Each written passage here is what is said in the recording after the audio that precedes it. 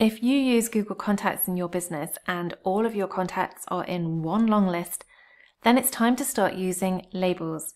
So labels let you group people together. You could have possibly one for clients, you could have one for suppliers, whatever it makes sense for your business. And this is how to do it. Go to contacts.google.com.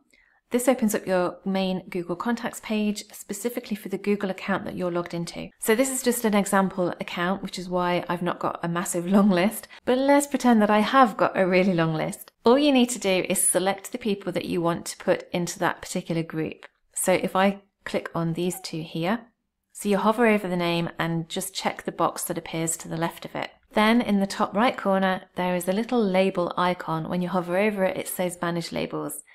If you click on there, and this will be where any existing labels are listed, or you can create a new label by clicking on Create Label. Give the label a name. So I'm just going to say Clients and click Save. And then you can deselect the contacts that are here by clicking on this minus button here. And you can see that in the labels column next to these two contacts, the label name has now appeared. And over on the left hand side, you can see that the label has appeared underneath the labels menu, and it has a number next to it telling you how many contacts are grouped in this particular label. And as a bonus, you can even email everybody in that label straight from your Gmail. So let me go to my Gmail, go to compose an email as you would do normally.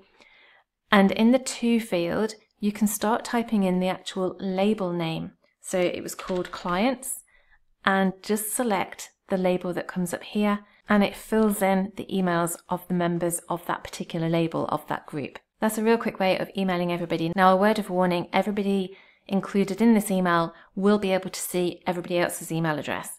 So if you don't want that to happen, then click on the BCC and type in the label name in there instead, so they're all blind copied. And that's it, a real simple way to stay organized and save time within your Google Contacts.